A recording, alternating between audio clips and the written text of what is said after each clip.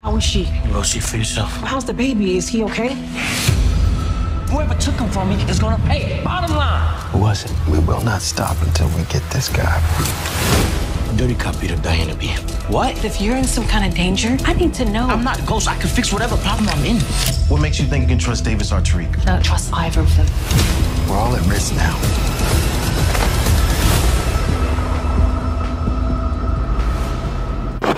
What's up, ugly ass niggas? This your boy J Miles, and I'm back with another video. And you know what to do. If you're new, go ahead and hit that subscribe button. Leave a like, comment, let me know what you're thinking. But most importantly, make sure you share it with your glad friends. On today's video, we will be covering Power Book 2 Ghost. And this one right here is the episode 7 early predictions. Now, as you know, for the people that's familiar with the platform, you know, I make my predictions on pretty much what I think will be taking place in this particular episode. And, you know, pretty much just the early predictions, you know, without getting the full extent of all the maybe clips and stuff that's going to be coming probably the day of before the release of the episode. And, you know, other clues and stuff like that. You know, just me getting the knowledge that I have thus far and making my predictions. So, yeah, without further ado, I'm going to just go ahead and get on into it. So, we're going to start it off with Tariq and Diana at the hospital. And I assume, you know, shortly after what we left off from episode 6, she will be rushed to the hospital because, of course, we seen Tariq calling the ambulance, you know, about her. So this has got to be the scene with her at the hospital. Now, why is a tear in his eye? Could it be that the baby is gone and they just got the news about it? Or it could be just that he, you know, the possibility of the baby being harmed, that it brought tears to his eyes. And this could be a sad, sentimental moment for the both of them. Whichever one it would be, I'm pretty sure it's something in that nature. Next, we're going to go ahead and get to, you know, Tariq, it looks like he's heading back. And he runs into Monet. And I'm guessing, you know, maybe he called her, or perhaps, you know, someone from the hospital called her, since, you know, she's Diana's mom. And she's rushing in and she runs into Tariq. And she's like, okay, how's the baby? How's Diana? Etc. And, you know, Tariq tells her, hey, Diana's fine. You can go see her for yourself. And as far as the baby, shoot. I think, in my opinion, right now, I'll say at this particular moment, he's going to say it's a toss-up. We don't know yet. That's what I'm guessing. But hey, we shall see. Next, we're going to go ahead and get to your boy, Detective Glad Carter. Of course, we're glad Nico. Looking like they're getting ready to break into an apartment. And in my opinion, I believe this is an apartment of someone that's probably a drug dealer. That's what I'm guessing. I believe this is going to be a drug dealer who's there breaking in, and the whole purpose of this mission is to frame someone for the death of Kamal Tate. Now, a couple of my subscribers has pitched out that they believe that it's possible Carter may frame Detective Nico for the death of Kamal. I believe also the first one to give that to me was my subscriber, Juanita Lewis. In my opinion, I don't think he's going to try to put it on Nico, but hey, you can't put nothing past this little ass nigga. But at the same time, I also seen somebody say he could be putting it on Felicia. I also don't think he's going to put it on Felicia. I think it's going to be probably an expendable drug dealer that he knows that he can put the dirt on and think he can get away with it. You know, because he don't want to keep it, you know what I'm saying? He wants to keep his hands clean. The more detectives he get involved to try to capture, kill, and frame, it's going to be harder on him. But if he does it to, you know, a street dog that's a known criminal, no one's gonna really care. That's how he's gonna be looking at it. So that's the reason why I seriously doubt he puts it on one of his own task force members. But anyways, though, as we already seen in this particular clip, he's gonna shoot the wall because he's framing it to look like there was a shootout between him, and I believe that it's possible because we've seen Carter take out Kamal at whatever the rendezvous spot that they were at. I can't exactly say exactly where they were at. But anyways, I think Carter's going to be aware that it's possible that Kamal logged in where he was going. I mean, it's possible that he didn't as well because, you know, he said he didn't want to say what he had to say in front of his task force. So that's indicating that, you know, whatever he's doing is possibly off the record. But at the same time, you can't be too careful. It's still possible that he may have told someone where he was going just in case. So you just never know. So what I think is that Carter is going to take Kamal's body and potentially bring it here. It wouldn't surprise me. Bring it to a different location to make it look like he was ultimately taken out here. Now, whether he could end up making it seem like, you know what I'm saying, Kamal was dirty and he was, you know, maybe doing some kind of dealings with whoever this person right here is, because I believe this person, whoever this is going to be very much involved with whatever the outcome of him framing someone is going to be. So, yeah, I think this is the person that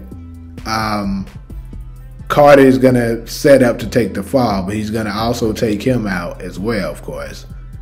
You know, and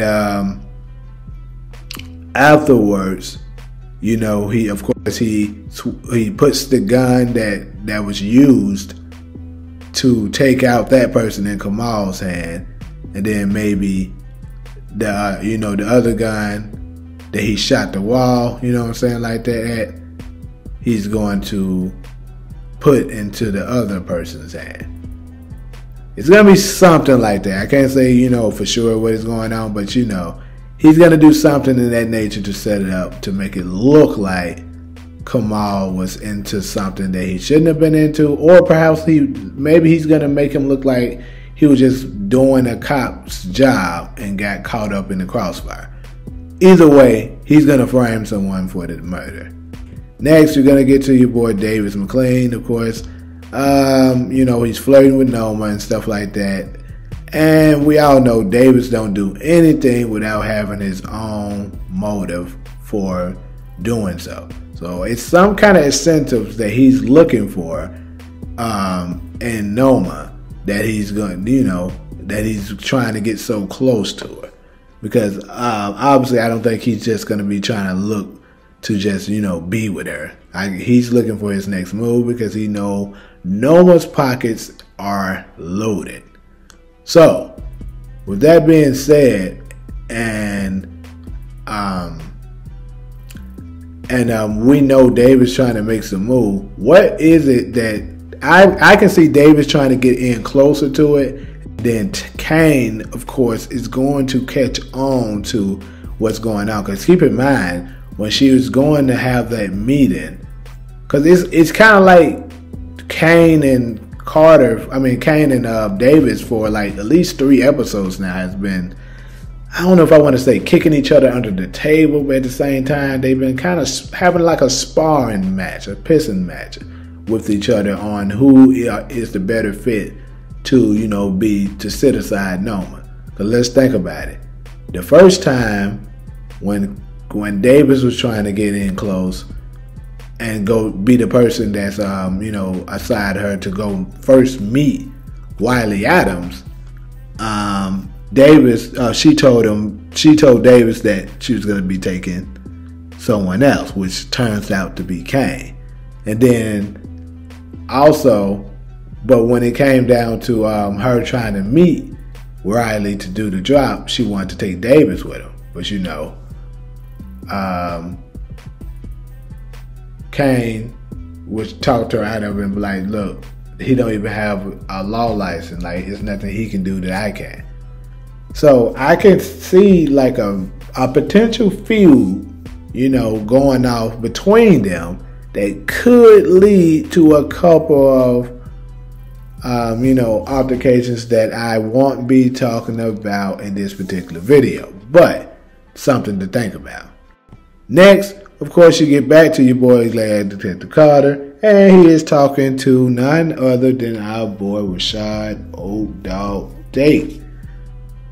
Of course, he gonna be getting on his old dog, back to his old dog ways when he finds out the news that this glad nigga is telling him that his brother Kamal has been put to rest. He's gonna be like, hold on, what is it? What are you talking about, glad nigga?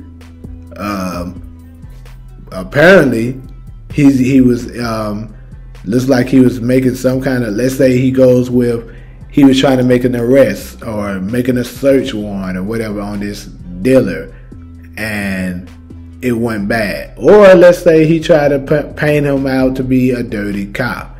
Either way, Rashad isn't going to just let it go and be like, okay, that's what happened. Dang, let me mourn my brother. Rashad is way more intelligent, and you know he's very good at reading and picking up on lies. So I think Carter is going to say something that's going to let him know, be like, okay, that don't sound right. And he's going to, you know, he's going to look in on it. But next, you get to your boy Carter again, and he's in the car with Detective Felicia Lewis. Now, of course, we know the kind of predicament she's in right now, because now the Tejadas is absolutely going to be gunning for her. You know what I'm saying? So I can see maybe here they're having a discussion about, you know, you need to be watching your every move, because these you know, as he would probably be saying, these animals are not, won't just let this one pass over. Like you potentially killed the mother of a St. Patrick and a Tejada's baby. They ain't for the, well, not a baby, a child of, you know, of a Tejada and a St. Patrick. They ugly as hell. They ain't gonna let that go. So yeah, as you can see, she looks a little worried. Then of course you get to your boy Drew, and somebody told me that the ugly cop was doing something here. I can't remember. Anyways, though, I'm still a little stuck on exactly what could potentially be going on here. Maybe, but judging by how that cop here is looking, it looks like he might be some kind of cop that's maybe paid off to do something or whatever. But, you know, I can't really put my finger on it as of now. Yeah, next, you get to your girl Effie, and it seems like she's inside of some room. Actually, you know what? I want to say this is a house, and if I'm not mistaken, I actually remember this flooring. If you go back and look at, what was it, episode 4 or whatever, I want to say almost positive that this is Detective Carter's house. I believe they broke into his house, and this is his laptop. And perhaps she needed to hurry up and get in or something like that. Or, you know what? I think, you know, it's crazy. She has the blood on her neck here. And we also seen a photo that I didn't put in my early predictions slides, but we did see a photo with Effie and Braden looking like they're bleeding. So I would say whatever went down at this house, it had to be some kind of fight or something that went down at this particular place. So maybe Carter had some kind of security or whatever at his place, and they had to take them out. This is getting a little crazy, and this is actually fresh for me. I wasn't planning on putting this in here, but I just noticed this in mid slide that this is particularly going on. So I can see maybe it looks like Brayden was there with her. And perhaps they just went ahead and grabbed this laptop. And I believe it's going to be Brayden, her, and Cane possibly working together. And of course, they're probably going to keep Tariq in the loop as well. Because I'm thinking this might be the laptop and possibly some files from Carter's place that she has here. The reason for this, in case I'm sure ugly ass niggas might be like, okay, why are they working together? Well, if you can remember, Noma did mention to Cane at the last episode that the Carter's task force, ended up bringing in a lot of the Russians. So they are aware of them now. So perhaps, Cane had a talk with his mom again finally, and she filled him in on everything that's going on. So now he sees that, everyone's at jeopardy. We have to, we have to get ready to go ahead and make a move to gain some leverage on him, because that man is hell. You know what I'm saying? So that's what I believe is going on here. Next, we get to your girl, Detective Lewis again. And she looks just as much like last time. Like, she's like, man, this ain't good. So I can see a couple things going on. Because like I said, I believe once they attain that footage that Effie and that laptop that Effie just obtained, I can see maybe them finding out even more secrets about the task force. Perhaps even the fact that, they have the tape of Tariq and them taking out Zion at the safe house. And the only other person that probably has a copy of it is Felicia, because they're going to know that due to Diana, right? Diana's going to know because she told her right before she attacked her. So this could put a target on Felicia's back, outside of her already having a target because of what she did. So that's going to be just even more motive for them to want to take her out. Next, go ahead and get to Tariq, and this is when he's talking to Brayden, letting him know that Diana was attacked by a glad dirty cop, which was not other than Felicia Lewis. So Brayden looks like he's getting ready to head out and help him out, and then they're interrupted by your boy. Man, if I forget this man's name one more time, well, I forgot it again, y'all. His name Blue again. I just had his name, I swear to God. But anyway, his name Blue again right now. And pretty much, he letting them know, look, I know y'all look glad been pushing drugs and stuff like that up in the dorms and stuff. I mean, up in our concerts and all that. And I'm just letting y'all know y'all look glad fire. We don't need y'all no more. And I can see a major altercation going on here. Now, we see here that Tariq is having like a tussle with him. So this is gonna be, I wonder, is this gonna turn into a fight? Could this be the first fight that Tariq ends up winning? Y'all let me know in the comments. Do y'all think this is gonna end up being Tariq's first successful fight that he wins?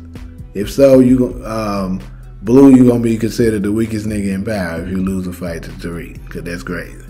But anyways, next we're gonna go ahead and get to your boy Tate again, and I believe this right here is where they're gonna show him, the body, where he's IDing the body and stuff like that. And in my opinion, what I think is gonna really set Tate off Rashad is the autopsy. I believe once they reveal the autopsy, they're gonna figure out through some kind of forensics that Carter's story isn't gonna be adding up.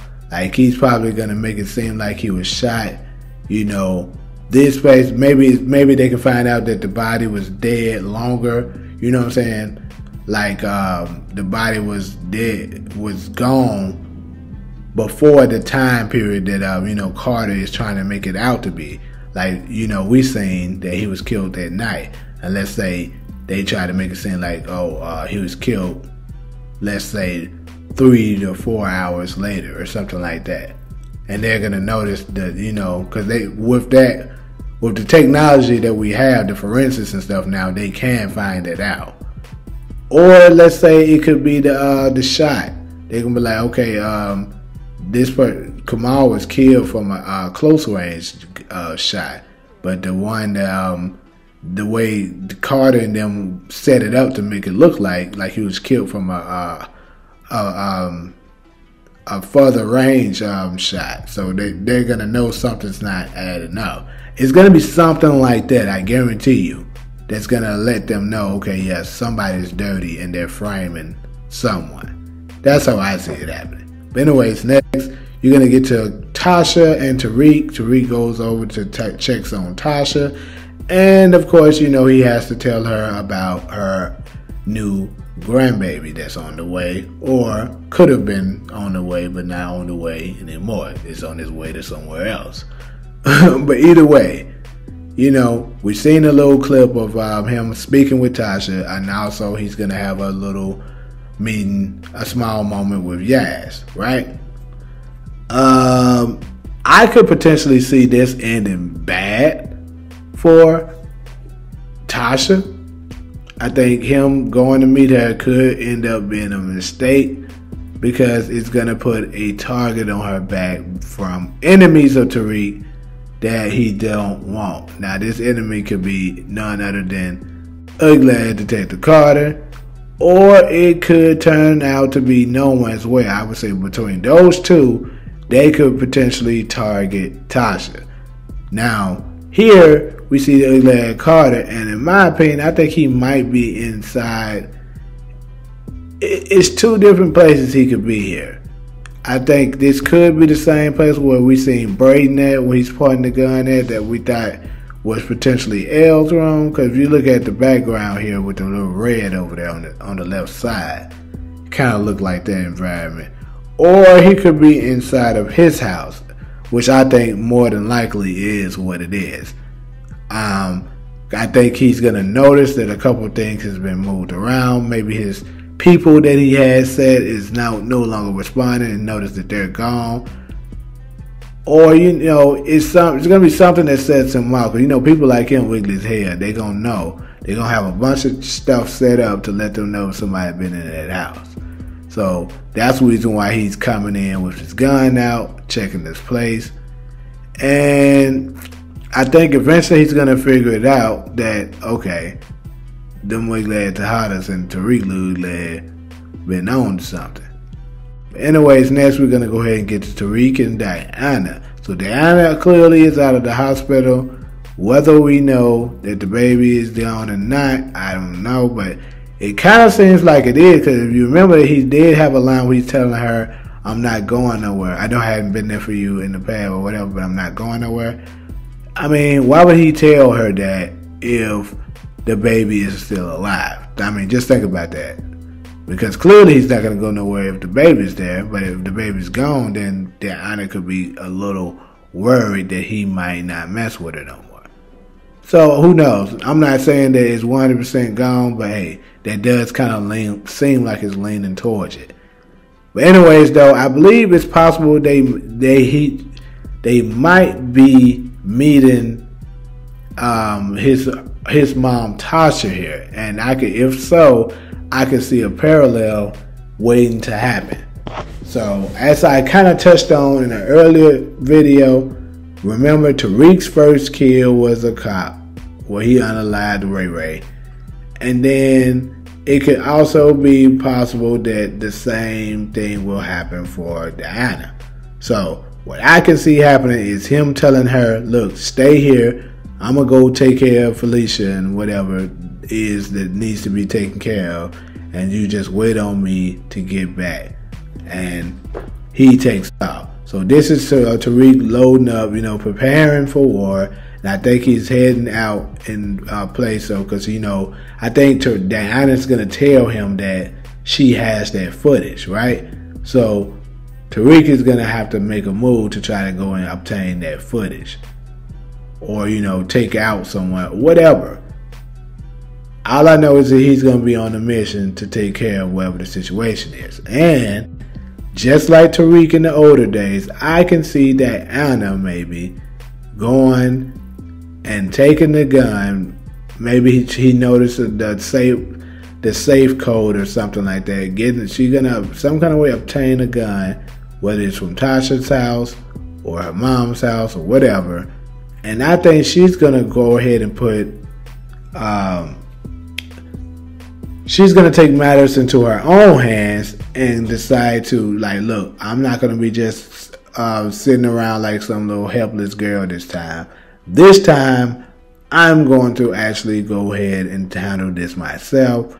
So she heads out and she decides to do a mission. And maybe she's at Felicia's house here, you know what I'm saying? It could be possible. And that's who she sees here. And then they have their showdown. Maybe that gun is, like I said, I didn't put it in this particular slide. Perhaps it'll be in my final predictions. But where we seen Diana pointing a gun at someone, that could possibly be Felicia, right?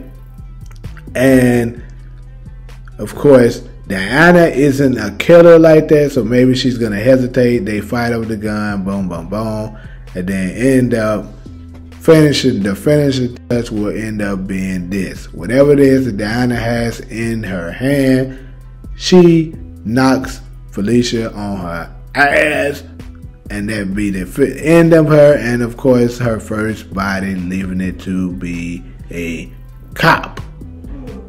Next, we're gonna go ahead and get to, I think they're gonna head back to the house, and then Diana is gonna tell them what did she end up doing and stuff like that, and Tariq them like, I told you to stay at the house or whatever.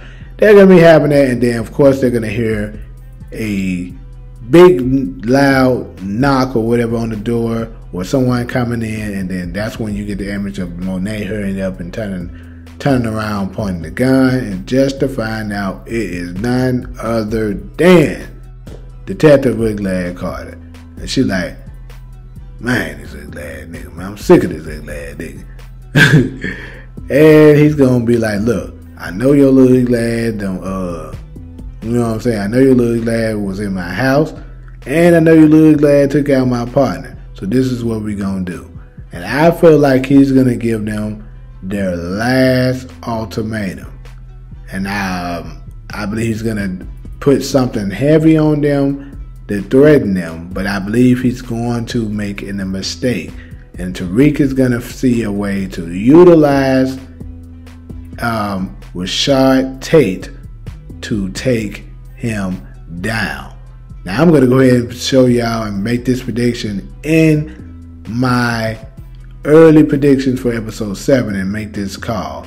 I believe that we will see the last of Detective Carter next episode. I think he will fall episode 8. I know it's kind of crazy because a lot of us would probably anticipate him to last a little longer, you know what I'm saying? Probably be taken out like episode 9 or 10. But now I think it's 8. Because keep in mind, episode 8s big characters do typically fall, and I believe this is going to be it for him.